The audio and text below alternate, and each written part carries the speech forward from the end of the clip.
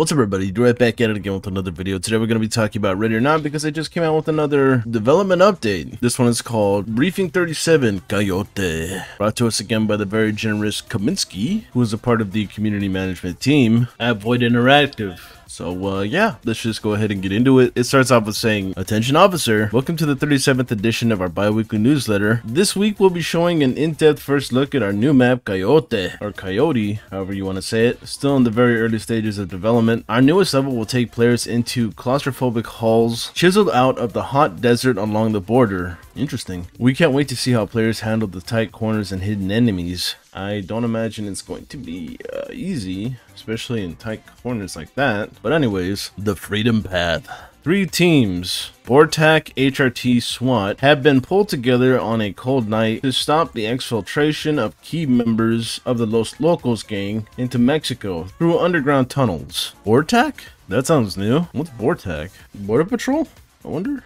Border Patrol Tactical Unit, BORTAC. Oh, okay. BORTAC agents are regarded as one of the nation's most highly trained special operators, developing a reputation as a leading law enforcement tactical unit according to the CBP. The team's mission is simple: to respond to terrorist threats, both nationally and globally, to protect the United States homeland. Interesting.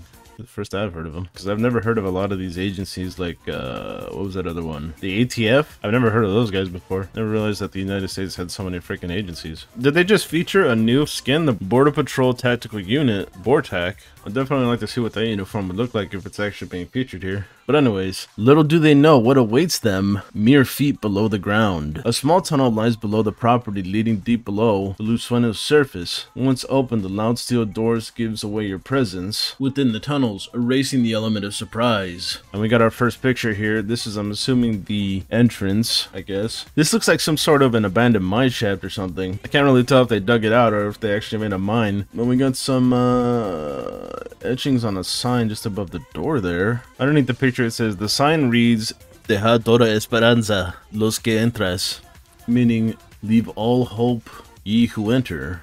It's a little different when it comes to Google. It says, "Give up all hope, you who enter." But either way, it's basically the same meaning. But anyways, moving on to the next thing here. The Coyote's Den.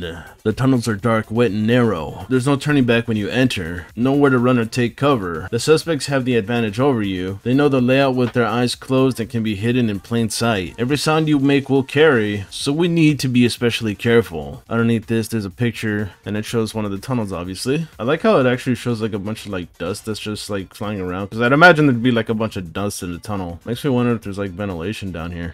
This map kind of feels like it's straight out of 0 Hour, but then again, it probably isn't, because I know at least 2 maps that have underground tunnels like this. One being the Barricaded Meth House and Teresa Farms, where they have tunnels like this. That seems to be a running theme in Ready or Not, where you're going in and clearing out tunnels, which I find very interesting. But yeah, underneath this it says, "If you're claustrophobic, good luck. The tunnels won't give you a second chance." Underneath that is another picture, what looks like to be a room. And it looks like one of those old World War II rooms where you just see like a bunch of those metal plates everywhere. And also you got like some sort of wool blankets, probably. They kind of look like they're wool. Bedrooms that are edged into the side, kind of look like a freaking catacomb or something. The table right here, knife jabbed into it. Looks like a backpack right there, or maybe that's a backpack and a shirt? Maybe? Not too sure. But this is probably where they store the people that they smuggle, or maybe this is where the smugglers sleep.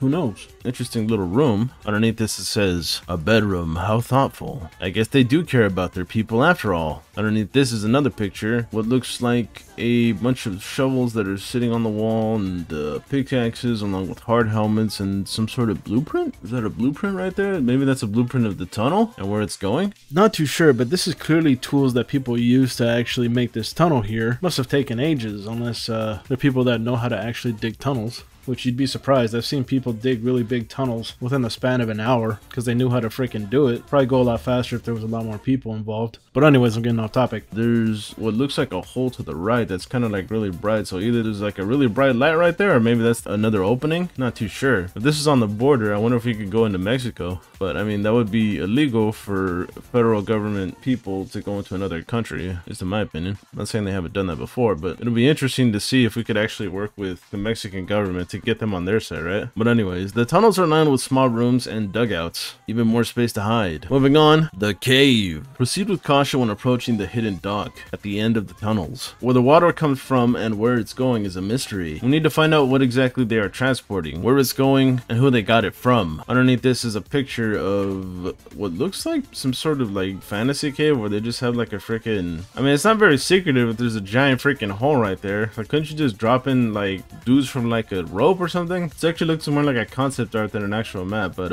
looks pretty good. See a couple of guys here trying to transport something. I'm assuming either drugs or weapons. Like, that's the only thing that I could really think of. Maybe, or if this is on the border, then most likely people that want to get to the US because they couldn't get like a visa or something. I'm not too sure. It looks like there's a bunch of stuff on the other side of this river too. It's an interesting looking boat. It looks more like a barge than a boat. But anyways, underneath this picture it says, I guess there's light at the end of the tunnel. Literally.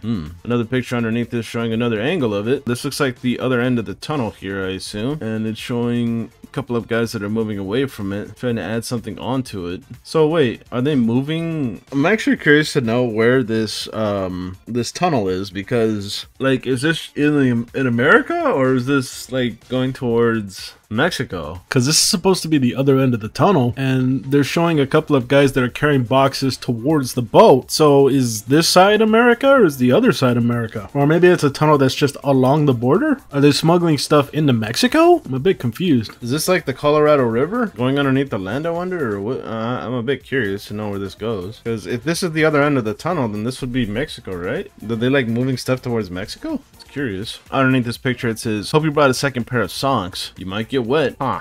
We're gonna be going into the water? Are they gonna add swimming animations too? Or is it just like knee high? Interesting. In conclusion, this concludes our 37th bi-weekly briefing, taking our first look at one of Ready or Not's future levels, Coyote. Be sure to tune in for more development news. Keep your eyes on the ground, Void Interactive. Another relatively small one here, but I'm not gonna lie, it actually seems like a pretty cool idea. It looks kind of plain though, not gonna lie, but it makes sense, right? Because you wouldn't have too much in a tunnel, right? Like, you just want to like move people back and forth. This is also probably like another way to smuggle people into the United States or smuggle people out, most likely. The border patrol's involved, that is, and you know, their job is usually to be stopping aliens and stuff like that. But yeah, what are your guys' thoughts on the update here? Let me know. It's a pretty interesting map. Definitely like to check it out. I'm seeing also a lot of freaking like black boxes, which if you don't know what that is, it's like the black bars that are on the top and bottom right here. Does that also mean that they're gonna drop a little trailer for this? Probably, right? Makes sense. Tell me what you guys think down below, because I'm gonna end it here. If you enjoyed the fact that I cover games like Ready or Not, then be sure to like the video, share the video, and comment down below. If you're someone that would like to support the channel, check out my Patreon or hop on that join button that's underneath the video. Send a thank you in the comments. If you're someone that's new to the channel, be sure to subscribe and ding that bell so you can get more content on Ready or Not or any other game that I decide to cover. But with that all being said, I want to thank everybody for going on to watch, and I guess I'll catch you in the next one. Bye-bye.